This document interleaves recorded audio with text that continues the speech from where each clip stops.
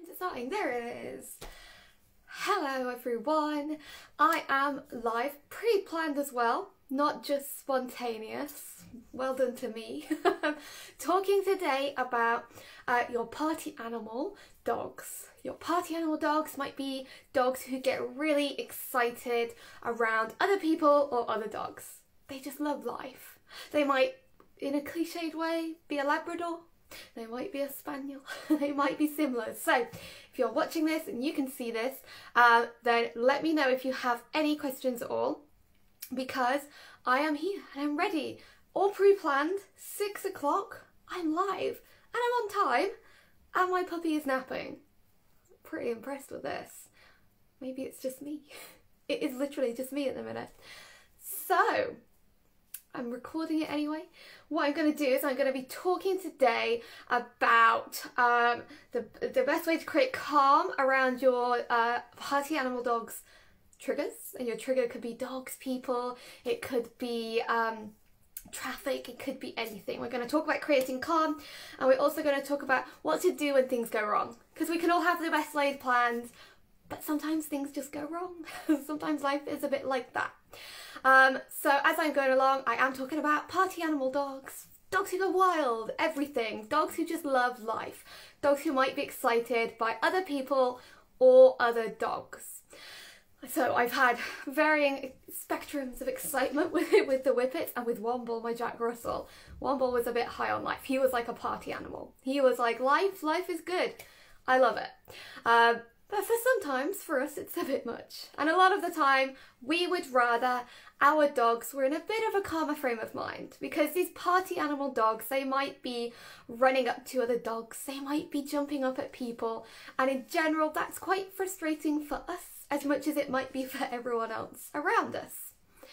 So there's loads of information that I could give you, but I'm going to really try hard today not to be too long and too boring. So I'm going to try and stick to just 30 minutes. If you have any questions, there's places you can type, you can do like reacts and all sorts, and you're welcome to do that.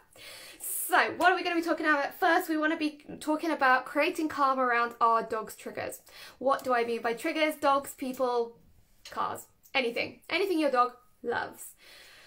Often our party animal dogs, they find these things irresistible. They might be barking, they might be lunging, they might be generally just getting themselves overexcited. They might even stop taking food, which is always a pretty good indication they're a little wound up. So what do we want to be doing with these party animal dogs? We want to be creating better choices. We want them to be getting better choices around their triggers. So we want to be keeping an eye out for good behaviours. We want to make sure that we are not missing good behaviours, because very often when we have dogs of any kind, whatever age, whatever breed, whatever the issue might be, we tend to look for problems and not solutions. We tend to go, oh God, my dog pulls when they do this, and they do this when they do that, or my dog gets up and walks around during my life. I can see we're discovering things we shouldn't be, which I might have to interject with in one moment.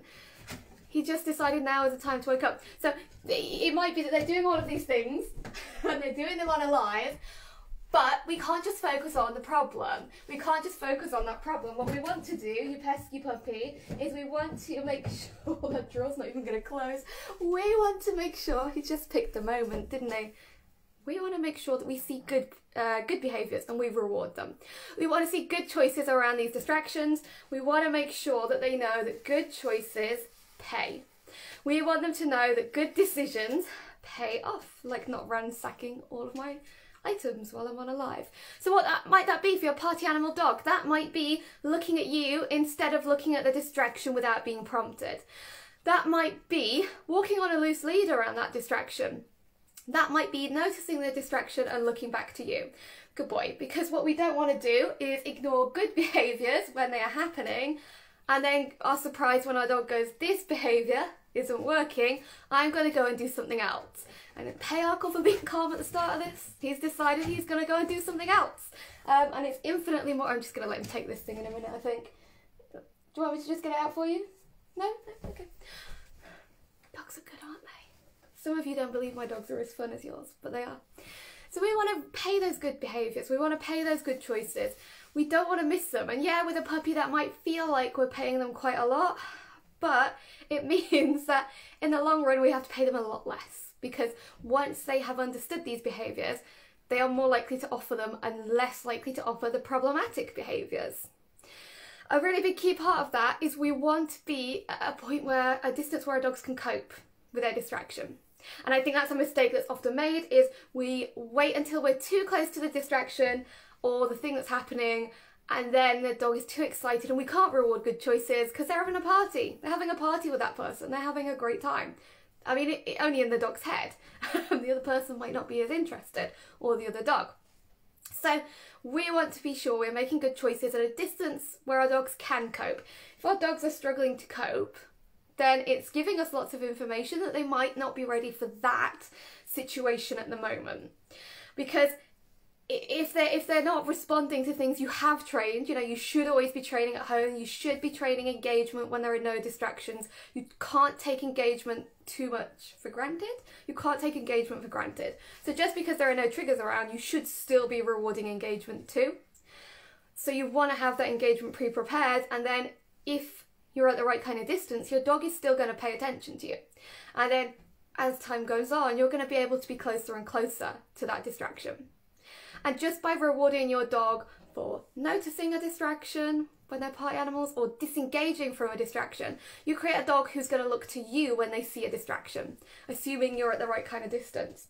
Because I posted a video earlier, and I will post it on the page later. I am at the point with Arkle, my 5-month-old Whippet puppy, who used to be obsessed with people. Some of you have seen videos of him obsessed with people across the road.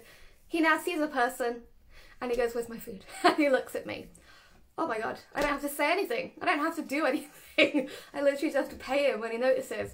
And he's only 5 months old, so that's only taken 2 months since Sapare started doing it. 2 months. Versus having to do all sorts of stuff to get his focus the rest of our life. I'm going to pay him for noticing the distraction, not reacting, or if he reacts, for disengaging and looking back at me. He really threw me off there running around, so I'm not sure if I'm making any sense here. So comment if you have any questions, or if I'm making any sense. Thumbs up if I'm making some sort of sense, please, somebody. So we want to be rewarding good choices, and I think that is something that's really often missed. You know, you watch TV, you watch anything, you watch some people training their dogs. Thank you for that like. Thank you for that thumbs up. And it's also focused on the dog needs to know what they're doing wrong. The dog needs to know the behaviours they're doing wrong. But there's not enough talk of what are they doing when they're doing it right. Because dogs don't know right or wrong. They don't know what's right or wrong. Thank you for more thumbs up. Dogs don't know what's right or wrong. They don't have that concept. Dogs only know what works for them. And we are basically, with a super distracted party animal, teaching them that it works for them, there is value in paying attention to us, rather than being a party animal where that exciting thing that is going on. So we want to reward good choices. What else do we want to do? Being really good. I might stick to my time frame. What else do we want to do? We want to do something that I don't think people, and I'm guilty of it myself, do enough when we have overexcited dogs. And we want to think about taking them on purposeless, I nearly always say it wrong, purposeless walks. We want to be taking them out where there isn't sort of anything exciting going on. I used to do this quite a lot with my last dog, Arthur.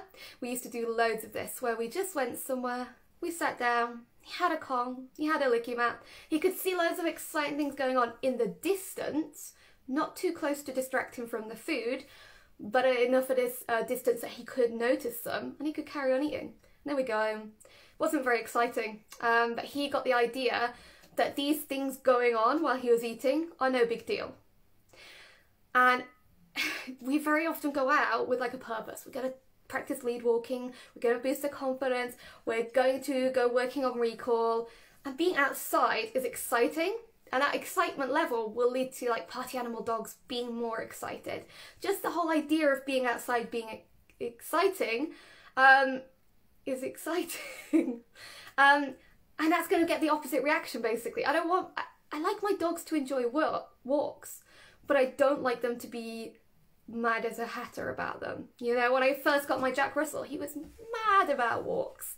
He'd clearly not been taken on one in years, and he thought they were the best thing ever. And it was so frustrating, because I mean, this dog would like pull and whine and bark at thin air, and it was crazy. And we did loads of the right things, but it was only when we started to do purposeless walks that we actually got quite a lot of progress. Just go somewhere. You know, he was a bit reactive, so it was usually somewhere a little bit quiet, or in an evening, or we time it right. I'd give him something to do, because he was the kind of dog that, like most dogs, he wasn't great at settling. Give him something to do, kept him busy. His Kong, he loved a good Kong, licky mat, chew, a bone, whatever it might be that your dog enjoys. You just sit down with them, I'm afraid. You can take a mat or a towel if it's the ground, or you can find a bench. Just let them take it all in. Because suddenly we're creating a different conditioned emotional response about walks. They're not just these hyper exciting events. Sometimes they're good, but they're not Disneyland. Because the dog who's a party animal sees walks as like Disneyland. There's Disneyland, and all the people and all the dogs are like the rides and the attractions and stuff. They're like, oh, that looks like a good that looks like a good game, that looks like a good arcade, that looks like a good job, this is all brilliant, I'm having the best time. Everything is like up here. But really, it's not Disneyland if you go every day, or it shouldn't be. So we want to sort of go, it's alright, it's just a walk. So you want to be taking them out somewhere. You know, if you're having problems with your dog's loose lead walking or their recall, you can take them out in the car if you drive. Take them out in the car, open a car door, or have them sit in the boot with you with their chew, or find somewhere in, you know, an open area like a supermarket car park if that's suitable for you with everything going on, and just let them watch everything. You don't need to walk there. You don't need to go walk and stress yourself getting there if loose lead walking is a problem. Get them in the car, you get to the place, they get a Kong. This is also going to help your travel in the car to be less exciting, because you're just parking up and having a Kong. And it also makes the walks less interesting. I'm hoping that's making sense, because I think a lot of the problem with these party animals is walks are a big deal, and the things they see are a big deal. If we can take them to places, they can see things a little bit in the distance, but they're kept quite happy with something they really enjoy. Don't fob them off. Don't fob them off with something you think they should enjoy. It should be something they really enjoy. And then there are things just going on in the background. And they're learning those things just going on in the background, whether you're, you know, let me have a think of somewhere. Whether you are going up to, if you're in Lincoln Wisby Nature Park, and you're parked at the car somewhere quiet, and you're just sat with a Kong, when it's not costing you a lot of money, in the car park, somewhere else better, I'm sure someone could suggest, and you can just sit there with their Kong. There will be dogs milling around in the distance, there'll be people coming and going. It's not a big deal. Your dog's learning it's not worth getting excited about. They're quite happy with what they got. Stand there, sit there for 10 minutes. It doesn't have to be long, then you leave. It really doesn't have to be long. People always say, I haven't got time, I haven't got time. Take them out with you, you know, the nearest place you can. You can go for your walk after, maybe, if you want to, you know, even if it's somewhere quiet while you're working on something. You can divide your walk up however you like it. So we want to be, ideally, with our party animal dogs, trying to reward good choices when they happen, even when no triggers are around. More importantly, when triggers are not around. We want to be rewarding those good choices, because that's what's going to make them happen when the triggers are around. When the triggers are around, I want to be really reinforcing my dog, rewarding them with good high quality treats. And it should be like the best of the best. If you have quite a big, you know, a dog who's very distracted and excitable, it's worth having a hierarchy of treats. I'm going off track again. But it's worth having this idea that at home, you work for okay stuff. But out on your walk, you get the chicken around people. You get the hot dog. You get the whatever your dog is okay with having foods. And along with that, maybe going out on purposeless, I feel like that's the right word. Someone will correct me.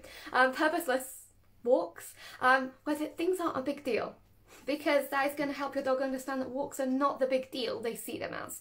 And I think that we don't do that enough with dogs, personally. I probably know I don't do it enough with mine at the minute, which is why this is a good reminder for me as well.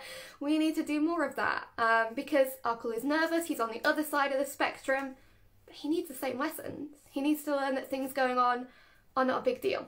They're not scary. It just happens while he's happy chewing on his Kong or his chew or whatever it is. So give me some thumbs up, some likes, some somethings if any of that has made sense so far. And then, as always, I've got my notes, which I will recheck before I continue to the next part.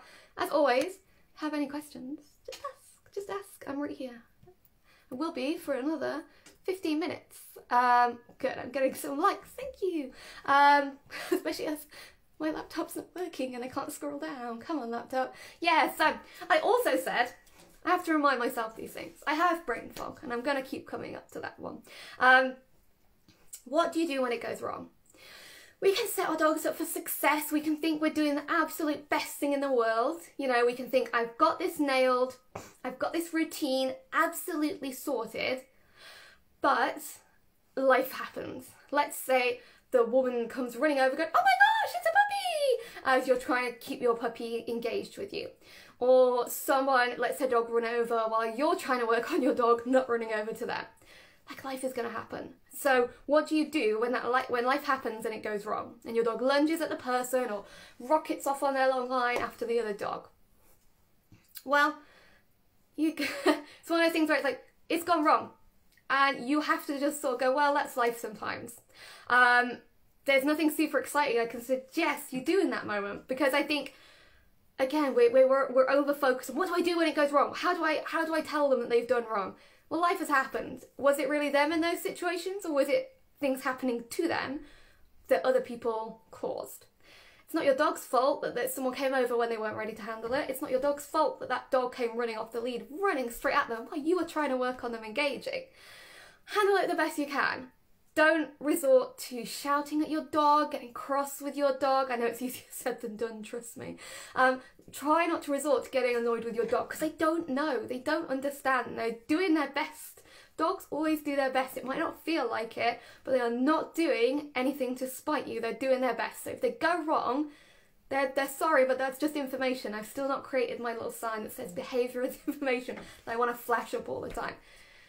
You take a deep breath. You clench your teeth if you need to. And if you've got a dog on lead, you say, right, let's go. And you walk the other way. You don't apologise to that person. You don't talk to that person who's harassing your dog, sorry. You don't engage with them because they're harassing your dog and they're bothering you.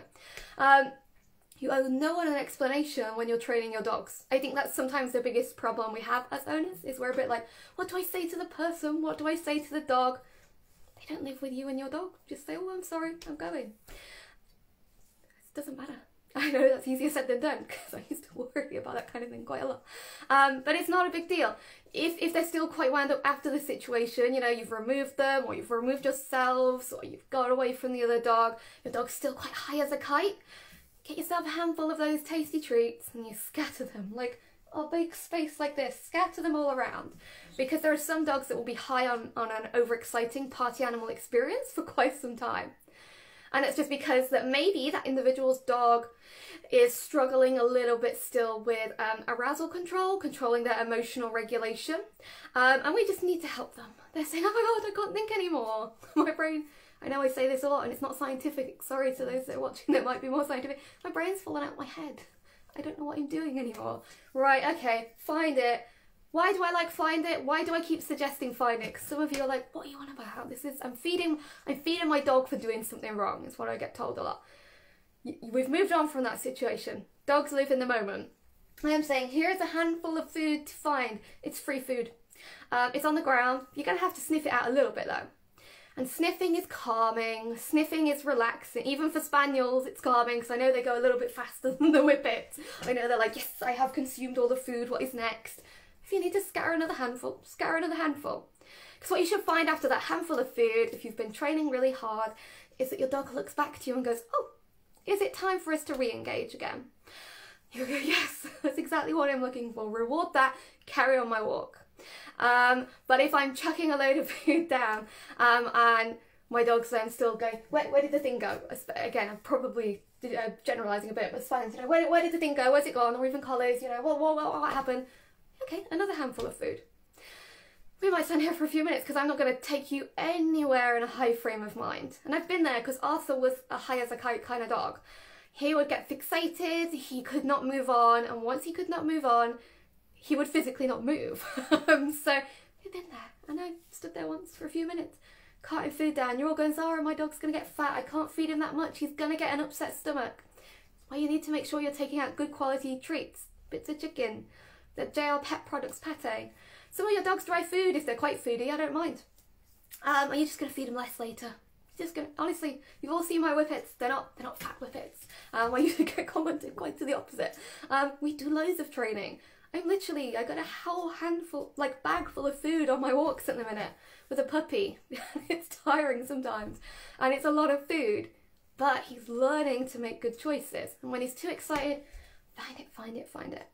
Because when it goes wrong, it can feel like the end of the world to us. It can feel like, what did we do wrong? What happened? It's so annoying. It's like a most split second in your dog's life. They are not overthinking it. That's why dogs are happy. That's why dogs are really happy loads of the time. They don't overthink things. So although it feels like the end of the world, take a deep breath. You probably go home if you're that stressed. I've been there. You just go home after chucking loads of food down and you sit and relax. So what sort of treats do I use on my walk with Arkle? So when I'm taking Arkle out, he's a bit of a fussy dog.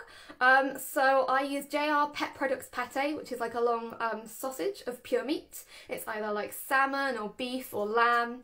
It comes in a sausage and I can cut it up into the size I want.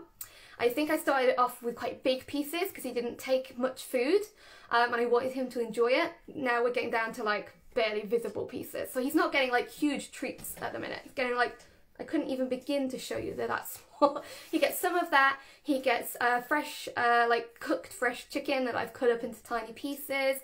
He loves cheese, so he gets lots of tiny pieces of cheese. You do have to be careful with your own dogs. Some dogs will not tolerate cheese. Arthur never tolerated cheese. Went through him, it wasn't good. Arkle's fine with cheese. We use squeezy cheese as well. In a tube that I can easily dispense for lead walking sometimes, or just for calming. We use tiny bits of cocktail sausage, tiny bits of hot dog. I think we've been using slices of beef cut up into tiny pieces. I just use whatever he likes. And as long as it's, you know, safe and healthy for him, you know, you can always Google or you can ask me sometime. I'll try and check it out. I can't promise I know from the top of my head. But I want it to be soft and smelly, basically. I want it to be really easy to eat because I do use a lot of food. So, you know, we were passing some dogs across the road earlier with Arkle and he was getting treat after treat after treat after treat for walking nicely next to me. And I want him to be able to swallow them because it only needs to be a taste of something. And then we're on to the next and then eat that, on to the next. I definitely, with him, take out some bigger treats too. He tends to quite like crunchy treats, so they're his sort of extra special treats because they do take him some time. I think he has like the little Wainwright's training treat bones. Someone might know what I'm talking about. I take out those, and then I've got like deer jerky, which I got from somewhere, which he's obsessed with. And sometimes even cheapo treats he's quite happy with. I just don't give him too many because they fill him up quite fast. But thank you for your question, because it's always good to have questions. So yeah, when it goes wrong, it is not the end of the world. It will feel like I've definitely gone home sometimes. I mean, most of you know, some of you have been in my online classes since having Arkle. I've come home like, that was the worst walk in the world, and I'm like, I've been really upset. I haven't been that upset with my reactive dogs, but him being quite excited I found quite difficult to start with. But he's doing great now because I'm rewarding good choices. We're definitely going on more purposeless walks, and I'm making sure that I don't get frustrated when it's frustrating, because he's the kind of dog that picks up on that. When you have which a lot of you will have, I can see some of you up there. I'm putting upwards just so that means anything. Because I know a lot of you have really good relationships with your dogs. Sometimes the flip side of that is they can read you really well. When you're frustrated, they know it. And they're like, uh-oh, what have I done wrong? You're frustrated, should I be frustrated? And some dogs don't know how to handle that. So sometimes it's about just hiding your emotions until you get home and taking deep breaths. And it gets easier with practice. But it's just information when it goes wrong. It's either information we push too hard, or it's just life. Life happens. It doesn't just happen with dogs. It happens all the time. Especially in my life. So, I think one of you had a question for me earlier. in the group, which I'm going to answer. If I remember it correctly, because I don't know if you're here now or not, you can correct me if I've got it wrong, but I think someone said that they have a dog who usually recalls quite well, but when they are in a group of dogs, it becomes more difficult to recall them. And if you're here, tell me if that sounds about right, or if I've just invented it. But I've just invented it, I'm going to talk through it anyway. But if you have a dog that is usually quite good at recall, the thumbs up for looking good. If you have a dog who's quite good at recall usually, but they struggle in the presence of multiple distractions, it's quite interesting because what's going on is that, that's right, okay, that's good. It's almost a form of like trigger stacking, almost, where like they could handle one dog, they could probably handle another dog, but you know, stack all those dogs up together, the recall kind of isn't quite there yet with all of those distractions. So what does it tell me? It tells me I probably want to work on games for disengagement, which we've done a lot more of recently in group sessions, which I can send you some information on, Sarah. But disengagement games are my favourite, and they're kind of like the self-control with food in your hand, food on the floor, with toys, and it's teaching our dogs that they can naturally disengage from a distraction. But we also probably want to be practicing our recall when in a controlled way around distractions, like in a really controlled way, so that we can start to proof it for life. Maybe in those situations, if that were me, and I had a moderately toy motivated dog, or a tiny bit of a toy motivated dog, I can't quite recall if she is or not, maybe that would be the only occasion I used a super special toy. Around super level distractions. Recall, I'm not going to my box, it'll wake my puppy up, one of my many hundreds of Tuggy toys I've now got. Now we recall, get the toy out and pull it across the floor, because that's going to get them quite excited. Though potentially in a group of dogs, maybe I wouldn't use such an exciting toy that moves along the floor, thinking about it, maybe just one that's in my pocket that my dog can grab hold of and we can play with. You could tell I was thinking sighthounds as I went there, like, oh, group of sighthounds chasing something across the floor, might not end spectacularly, maybe not then. But it's just a sign that maybe we need to practice that recall around distractions. Can we practice it from a distracting thing in the garden, or can we set up a distraction on walks if there's two of us going for a walk? Yeah, sighthounds and a long fluffy thing. Someone's just laugh reacted. It's not a good idea. Any dog, to be fair, and a long fluffy thing, it just made me think of whippets, funnily enough. If there are two people on my walk that regularly are on the walk with the dog, then maybe I would practice it so that you try recalling them past a distraction using a long line to start with, so they don't self-reinforce. But maybe I want to be thinking about how can I practice. So yeah, I mean, you could use a different noise or a whistle, but I probably, you know, I use a whistle only for emergencies rather than really exciting situations. If I felt it was quite urgent, maybe I would use the whistle, but the way that I train with my dogs is I want them to know what I want from them rather than just distracting them like in the moment, because I want them to be able to do it under any sort of stimulus. Any sort of distraction going on. So maybe in that instance I would also use movement, which I think we've done in some of our classes, so I would call and maybe act like I'm leaving, and like maybe run a bit. I know you all get a bit more bored of me suggesting running, and I'm a bit bored of running, but I would maybe call and run a bit, because your dog's going to start to see your movement. And remember that the reason that dogs find each other very exciting is that movement is exciting. Dogs move, dogs are unpredictable. As humans, we're a bit boring. I'm sorry. It's not a personal thing to anyone. We're really boring to dogs in comparison. We stand and we watch them play. I'm realising I'm rambling quite a lot, so I don't know if I've answered your question, Sarah. But yeah, maybe it's a sign we need to just practice more around distractions in a controlled way, as well as like in the moment maybe having a super high value reward for them, even just checking in. Hello, Nicola. Yes, yeah, I'll make sure it's recorded onto the page, and I'll share it in the group as well. At least Arkle's behaving now. He wasn't earlier. Yeah, I'm not sure if I answered your question, Sarah. So I would try and practice that recall around distractions. I would practice having a super high value reward for recall in a distractible situation. I would think about using movement. Lenny can hear your voice and is wondering where the treats are and when the training is starting. Oh, I miss my online classes with Lenny and in person, but obviously I've recently seen him online. I think someone said to me the other day, we were doing something like this, and they said, "Oh, my dog falls asleep at the sound of your voice. This is amazing." I was like, "Well, I can be of some help. Maybe you can record the sound of my voice. Maybe that'll help." I'm off on a complete tangent now. Seriously, I think. Yeah, so I'll come back to it because I'm getting distractible. I am like the Whippets. What can you do to increase like a human's level of focus? That's what I need to learn, clearly. Sorry, we'll try that. She definitely disengages. Yeah, so so we definitely want her to disengage from the other dogs. Anytime she even glances at you in the presence of other dogs, I think I would mark and reward her, even if it's just you throwing a treat away for her to chase.